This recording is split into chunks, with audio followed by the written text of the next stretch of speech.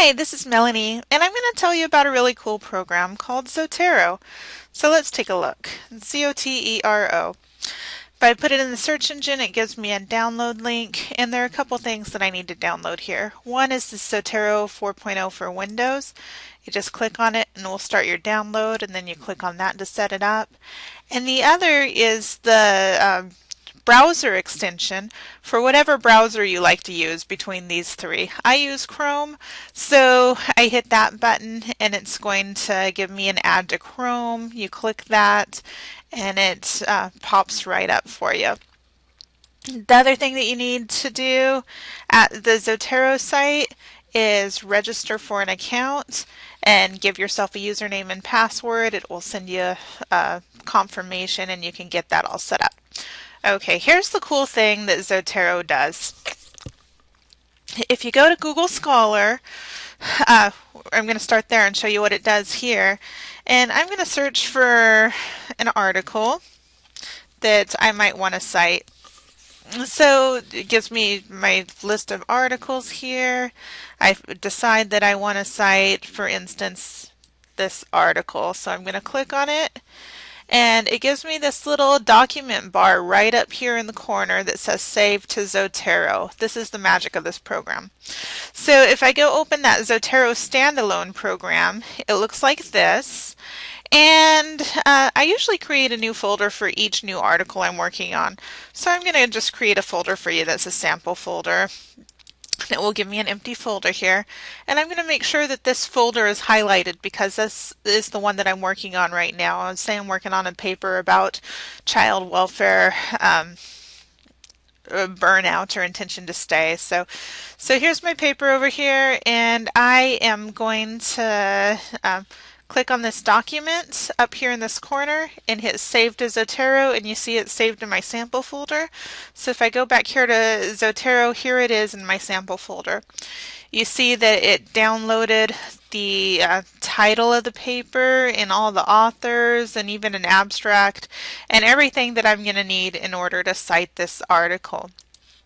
I need lots of articles for my paper, so I'm going to download a few more. Here's another one that looks good. And this is actually a clip of a book. I know that because this little link up here in the corner is a picture of a book. So I'm going to click on that, and you see again it's saving to my sample folder, and I can be sure that that worked by going back here and seeing that it's saved. I want to do a quick look just to make sure that everything's working okay here. And I see that it gave me a couple authors and a couple editors, and I want to kind of take a look to make sure that that matches what this looks like here. And I do see that here are the editors, just like it says, and here are the authors, just like it says. So it looks like everything's in place here. I'm going to go back and just do a couple more so that we have a sampling in our sample folder. I'm going to click on one here. So let's say I start writing my paper about child welfare workforce issues, and there may also be some articles that aren't peer-reviewed articles that I want to cite. Maybe I want to cite something from, let's see, here's a page at Hunter College. Now, this doesn't give me any quick link up here at the corner. But say I want to cite this resource guide here. I'm going to pull my Zotero program back up, and I'm going to hit this little plus sign. This is a little new item button, and this looks like a document, so I'm just going to manually transfer information over into Zotero in this case because I don't have that quick link.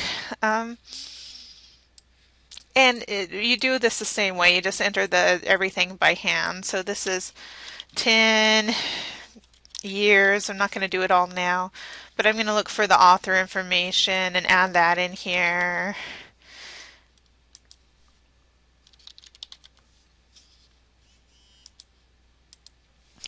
And if there's more than one author here, I might hit this little plus sign to add another author and so on. So I'm just going to enter all the information just like I would any other citation.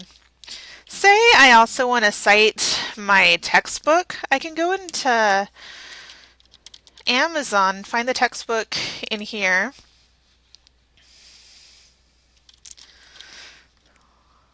Let's see. And say this is my textbook. I can click on this and I can click this right up here in the corner, save to Zotero. It's going to do the same thing for me. It's saving this to my sample folder. So you can see the book is listed right in here. It knew it was a book, so it has a little book right next to it. So I'm starting to collect some articles about my topic, right? So that's pretty nifty. There's some other sites, some newspaper sites. Let's see, LA Times. Let's see if this will work. If I click on an article here, depending on the newspaper, the type of site, it may pull up a little link to help you cite this article. Things like newspapers are a little more hit and miss as far as how good of a job they do pulling in the authors and things like that. So in this case, it actually did a good job of pulling in this media. I can see over here in Zotero that it pulled in the article. It's got the author's name right. It's got the title right. So everything's looking pretty good. I'm checking these out, and I know from using APA that a title of a journal article is not supposed to be all caps. So I'm going to right click that, hit transform text, and hit sentence case. So I still have to do a little bit of checking to make sure this is right. Okay, here's where the magic happens. When I go into my Word doc, let's see here. I'm going to open up Word. When you install Zotero, you want to make sure that Word is closed because it adds a little add-in to Word, and that shows up over here. So I'm just going to start a document like I normally would, and I'm going to say just something simple. Burnout is a problem. Well, how do I know burnout is a problem? Because other people have said so, right? So I'm going to go to add-ins and hit my little Zotero link over here. The first time that you open Zotero, it's going to ask you what kind of reference you want to use. There's a whole list here. I want to use American Psychological 6th edition, so I click on that. I want to use a classic view here, and here's my sample folder with my articles in it. Here's an article that says that burnout is a problem. I click that and it pops it right in for me, okay? So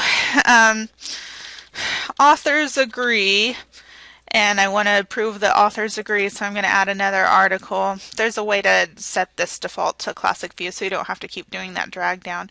But I'm going to say this time I want to say that multiple authors agree, so I'm just going to go ahead and move over a couple authors who agree that this is a problem. And I'm going to hit OK. And it puts the authors in and puts them in alphabetical order the way that APA wants you to do. So all the information is in there. Now I need a reference page because I've cited all my articles and I want Zotero to build me a reference page. So I'm going to come over here and insert bibliography, and it's going to find everything that I cited, and it creates the bibliography for you. So this is pretty cool, right? I'm going to do a quick scan to make sure that the APA looks right, and I do see a few errors.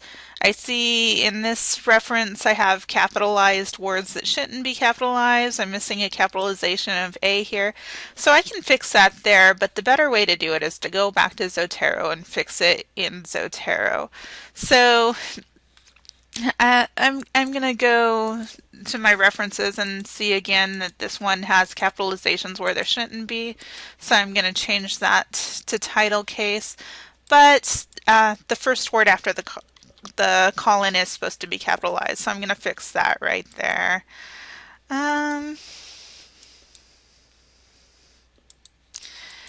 it looked like this document, oh, this is the one that I just kind of entered as a sample and didn't enter everything. So that's why there's some missing information in this reference page here. So I fixed those things over there, and I want Zotero to update my reference page to reflect my fixes. So I'm just going to hit this refresh button, and you see that it refreshed it right here. It put that capitalization back for me. I have some other things to fix, but you get the idea. It builds your reference page. Then I just need to add a page break here, right? Input references in and center that. Zotero doesn't replace your understanding of APA. You still have to understand it so that you can check for mistakes, right? But it does give you sort of a nice head start in preparing to reference appropriately, and gives you an easy way to get your references in one page.